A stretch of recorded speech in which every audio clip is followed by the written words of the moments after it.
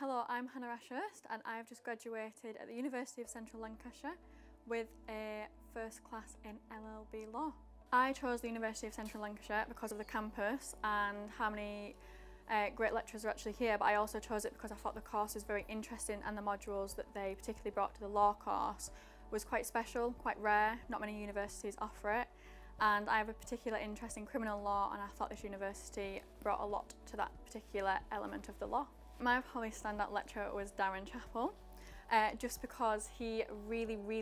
did help me with like my end project, but also he actually was every year there for me through criminal law, land law and equity and trust, and he was just amazing, most supportive person, lecturer ever. So next I am going on to do the LLB LPC here, and then that's for a year, and then after that I've already secured a training contract which will be for 2 years, and then hopefully I want to be a criminal lawyer after that in the firm, but I've only been able to do that through the grades and the references I've managed to get from the university here.